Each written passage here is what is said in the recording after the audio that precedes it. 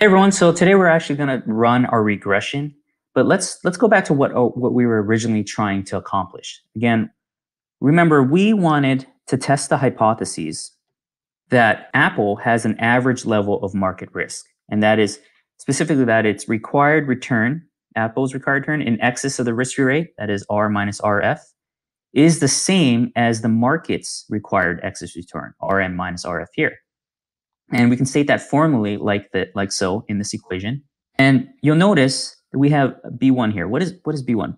Beta, that's the measure of the sensitivity of the required excess return of Apple to the excess return of the market. Okay, and so we're going to test that. And so we can specifically say we want to test our null hypothesis that B1 beta is equal to 1. And our alternative hypothesis is that B is not equal to 1. So let's see if we can actually test this in Python. So before we begin, we need to build out our model. And so there's three steps essentially in building out a model. First, what we need to do is we need to import stats model. So I'm going to say import stats models.api as sm. So first we need to import that Python package. And once we have that, we need to describe our model. So first we need our dependent variable, that's y. And so again, remember our dependent variable is the Apple stock returns in excess of the risk-free rate. So we can just take our data frame, and that's going to be R minus RF. There we go. And now we need our independent variable, X, and that's just going to be equal to our data frame. Again, this column here, so let's say RM minus RF. And finally, we need to add a constant, that's beta naught, B naught. And so to do that, we can take sm.add constant x, and we can equate that to x, like so. And there we go.